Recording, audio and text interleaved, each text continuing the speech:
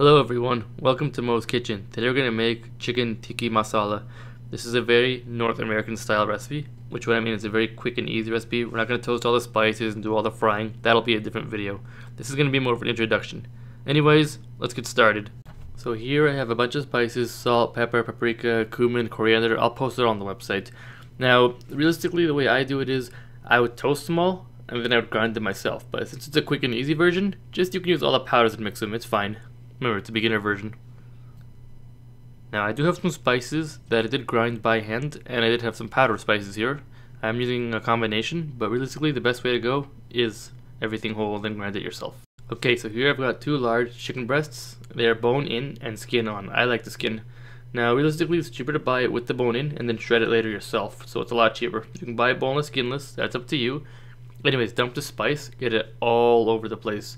Normally, in an Indian recipe, you'd maybe slice the skin a little bit, get everything in the inside, put some yogurt, marinate it for 2 hours to even 4 days. It will tenderize it a lot more. But quick and easy, we don't have the time for this. And you can use anything. You can use fish, beef, frog, but right now we're using chicken because I'm the boss. So just get it in there. Then we move on to the next step. So I've got a hot pan on high heat with some oil, and it's really hot. I'm going to place both of my chickens in there. It's going to be a little bit tricky getting them both in because this is a pretty big chicken, pretty small pan. I kind of miscalculated that, but this is fine. Now, you don't necessarily need to finish cooking them in here. For me, I'm going to just give it a good crust on both sides, then I'm going to finish cooking it in the sauce. But if you want to be very, very safe about it, finish cooking it in here. If you're new to cooking, I recommend you just finish cooking it in the pan. If you got the boneless, skinless breast, you can chop it into cubes and fry them a lot quicker. Or you can cook it in the oven for about 20 minutes at 400. It's up to you. Now look at that awesome crust. That's exactly what I need. And you can cook it all the way through on the pan just like this. You just start it at high for about 2 or 3 minutes aside.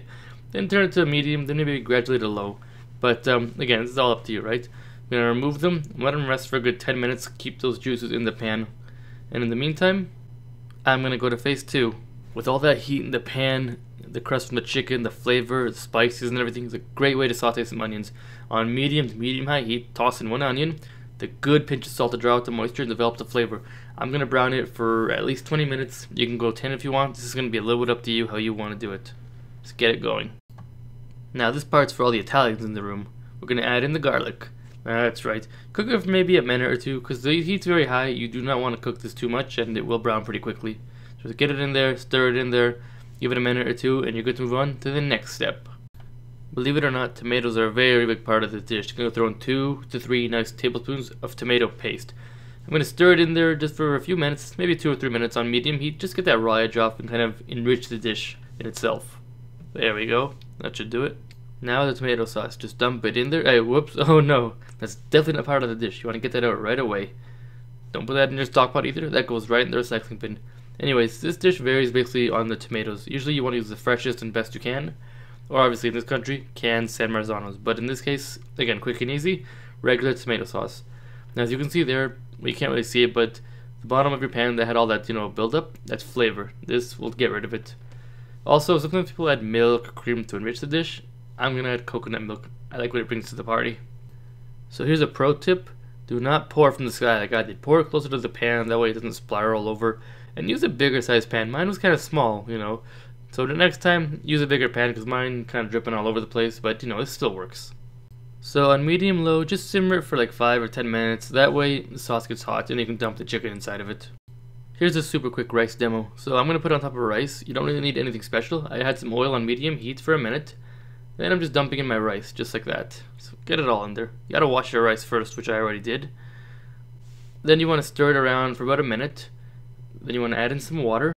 You can add salt, but that's optional considering this is going to be a bland rice to go with some very flavorful chicken and sauce. Now, you want to simmer like this till the rice kind of reaches the same level as the water. It might look tough to see in the video, but when you stir it, I'll show you what I mean. See, the water reached the rice level, and when you stir it around, you can kind of see the rice moving a lot. So now, lid up, lowest setting for about 10 minutes. After that, let it rest for another 10 minutes. Sauce has been simmering away for 10 minutes. You just want to really warm up the food. So if it's fully cooked, just keep it in there for 10 minutes. If it's a little bit raw and you want to finish it, keep it in there for at least half an hour or until it's done. You gotta make sure it's done.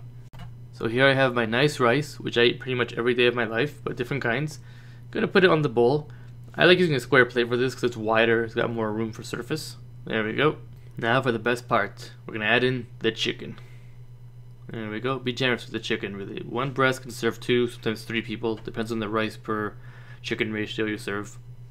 Now for some extra flavor, let's spoon on some of that nice sauce to coat the chicken and the rice that we worked so hard to get.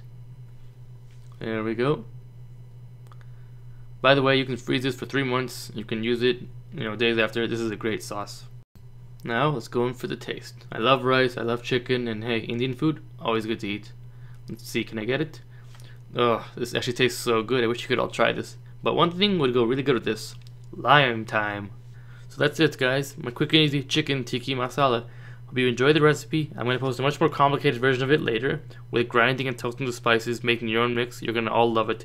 Anyways, visit my website, mos-kitchen.blogspot.ca for this recipe and a lot of others. And as always, enjoy!